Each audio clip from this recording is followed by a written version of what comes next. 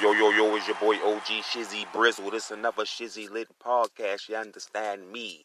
The topic of the day, good neighbors. I ain't really have too many of them growing up in life. I'ma say a good 70-30 ratio, 70 on the not good neighbors and shit. You feel me?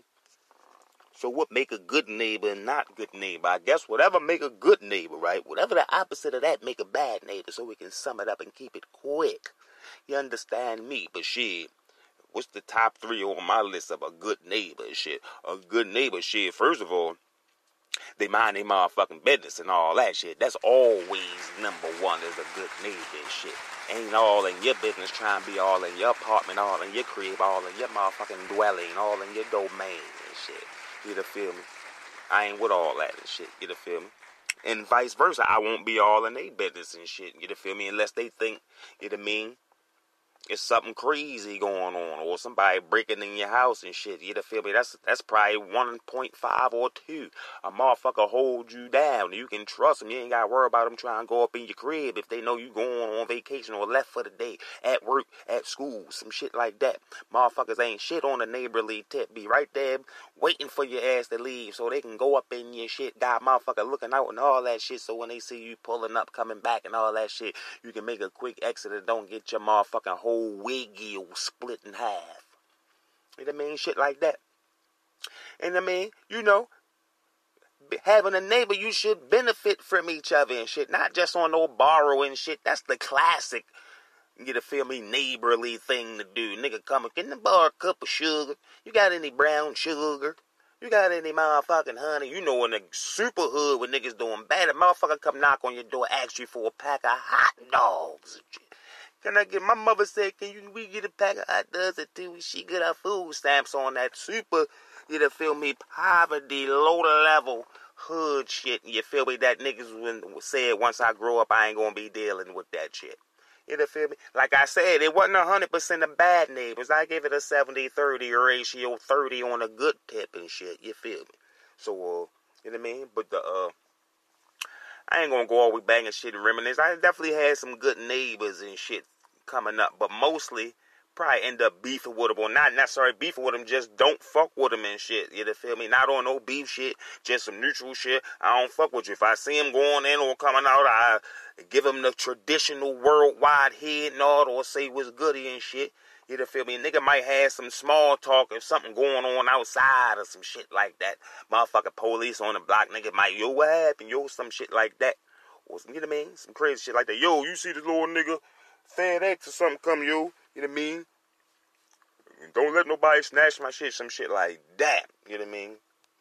But it be the little things and shit that make a neighbor all the way a good neighbor and shit. Because you can be friends with your neighbor then end up beefing and all that shit. If you living there for the whole time you living there and you and your neighbor been cool the whole time from the first day until y'all move, or when they move, or when you move, y'all sad as shit. Because you know you ain't going to have no good neighbors like that. You feel me? That's a good neighbor right there. You feel me? Matter of fact, bing, a story, of course. You feel me? My last good set of neighbors and shit, not saying the neighbors that I got now was bad. I just don't fuck with them as much as I did with my last neighbors, my last spot and all that shit. You feel me? I mean, because I can tell you a story about why I fuck with him. You feel me? Boom. Like I first moved in there and shit. Still getting shit settled in, still moving fast and shit, getting shit straight. I leaves the motherfucking key in the door. Instant violation, red flag, burn, throw the flag, you dig? And my neighbor we was in the apartment joint. I'm on the first floor, yo on the second floor. So he gotta walk past my shit every time he get in there. Yo knock straight on my door, boy. He like, look, yo, you left your key in the door and shit. I gave him the little look like, he was like, yo, no worries, yo. I just wanted to make sure you knew that and all that shit. So that was a good first impression on my part to him and shit, because I'm like, all right, this nigga trustworthy. He could have grabbed my key, surveilled the scene, waited till he know nobody wasn't in there, ran up in that motherfucker. You feel me? And I wouldn't even be able to get the fuck up in that bitch. And he could have went out the bag of anything. My man let me know, boy, get your key, boy. You feel me? Like, you ain't got to worry about me. You feel me? So I instantly fuck with him off top and shit. You feel me? Boom. Another reason. If that ain't enough, boom. My man gets the Wi-Fi and shit. You feel me? We already cool with shit. We show each other love and all that shit. We rap with each other and all that shit. Smoke together and all that shit. You feel me? So niggas already cool. Boom, my man get the Wi-Fi game. Yo, instantly. I ain't even had to ask. My man say, boy, what you want the password? Hell yeah, I want the password. I'm instantly in the game. Nigga put me in that game. Listen. I probably had more shit on my man motherfucking Wi-Fi than he did, man. You understands me? My man showed me instant love. Boy, you want the pass? Hell yeah. You feel me? And my man gave me a microwave and shit. I forgot about that one. See, that's a good motherfucking neighbor and shit. You know what I mean?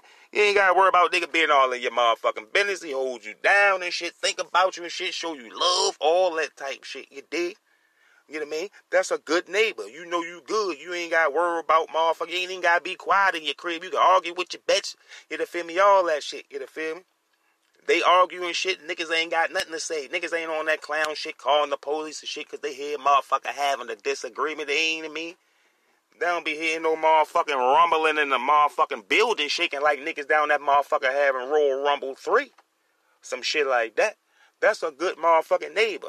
Nigga, you can get a ride from the neighbor if you need a motherfucker ride, vice versa and all that shit, nigga. I mean, I'd let my man hold a few dollars and shit because I know he go to work every motherfucking day. So I know he got a job and I know where he live at. That's how much of a good neighbor my man was. I seen yo recently. That's what made me think of this topic. It's hard to find a good neighbor all the way around. You know, feel me? All the way around the board. And my man was 100 on a neighbor tip. You understands me?